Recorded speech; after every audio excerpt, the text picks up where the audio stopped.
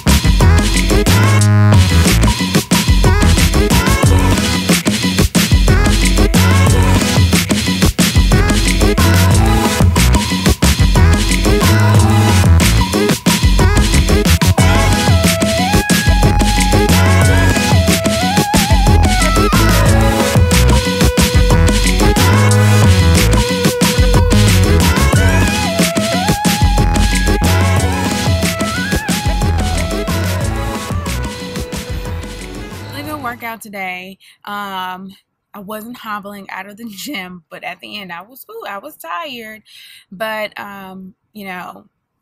working on a lot of new stuff. Did some arms, obliques, and you know, we were laughing because my little, you know, my muscles in my legs are starting to, you know, poke out just a little bit. So I'm seeing a lot of good progress. Definitely not like numbers wise or pounds wise. Like I said, I was 131, 132 when I started. I'm still there. So some days, you know, just depending on, you know, water weight and stuff like that, I'm anywhere from 130 to 132 on any given day. If I ate a lot, it might be 133, 134. But I'm definitely seeing a loss in inches, and things fit better, stomach's flatter, love handles smaller. But you know, we're gonna hit this road. I'm gonna stop at CC since everyone's been raving about this.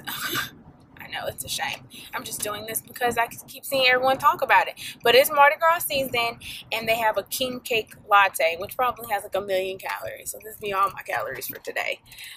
But I definitely was like, oh, I gotta try that because it sounds really good, and everyone has been talking about how delicious it is. So we're gonna try that out. All right, so let's try this out and see how good it is. It smells good.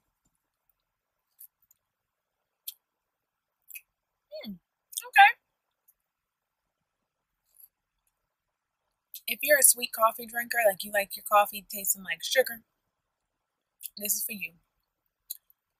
Not the most amazing latte I've ever had in my life, but it's okay. It does taste like a king cake though. It's very sweet. Very, very sweet.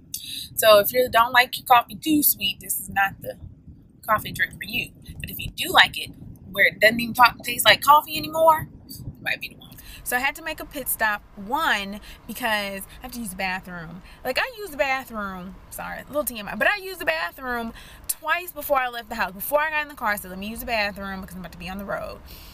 And it was like, soon as I got in the car, I had to use the bathroom again. But I've been drinking water so much with the working out and stuff, and then I still, you know, like, I brought my water with me, and it was like, soon as I took a sip, I was like on the road, and I was like, I gotta use the bathroom again. But my dad called and to see where I was, because, you know, he, like, I was supposed to be there, but I forgot I had the training session. So I told him I'd be there like at noon, but then I forgot I had my training session this morning. So I was like, you know, do you need anything? And he was like, he needs a really good pair of pajamas. And so I was like, gotcha, Dad.